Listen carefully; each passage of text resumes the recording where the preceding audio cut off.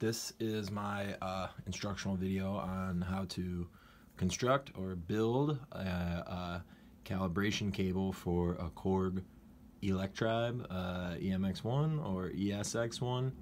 So I haven't found anywhere that you can purchase this. There's lots of videos on how to do the calibration process. I'm not going to make that video in this. I'm going to try and keep this short and simple and to the point.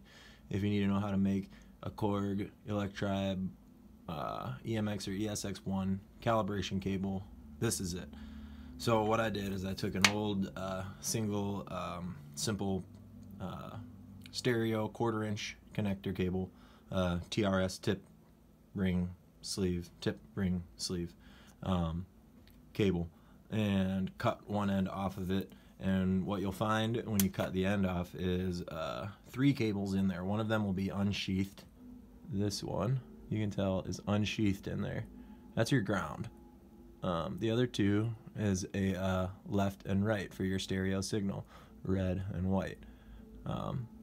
So that's your tip, ring, sleeve, red, white, and ground. So what you're gonna do is take your ground, and mine, I put in a jumper cable here, and just run your ground to a ground of this regular old mono cable, barrel mono cable. You can get this at any part store. I think I got it at Radio Shack when it existed. Probably have to buy this part. It's $1 or $2 at a stereo store.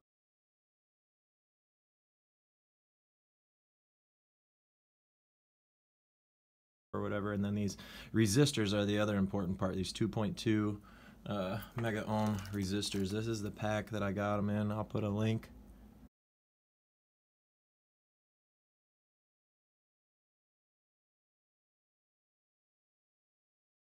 So you'll take the resistors, 1 resistor for each channel of your left and right, and then they get bridged down to the center, the tip of your mono plug.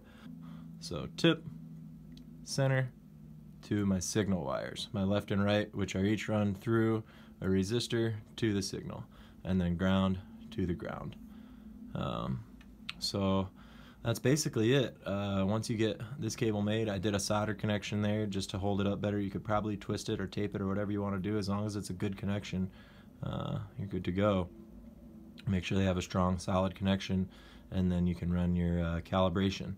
Again, if you want to know how to calibrate your tubes and all that, there's a couple other videos on YouTube on how to do that. But this is how to actually make the cable. I couldn't find any good videos on how to make a cable. There's a diagram and stuff like that, but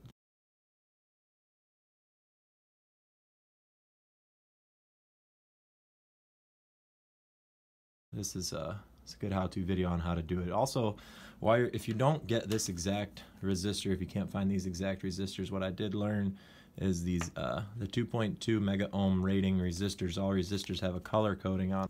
You're going to be looking for that red, green, gold. That'll tell you got the right resistor. 2.2 mega ohm resistors. So that's pretty much it. That's how to make the wire. And then if you want to know how to calibrate, just look up Korg Electribe calibration. There's a couple good videos out there. Thanks for watching.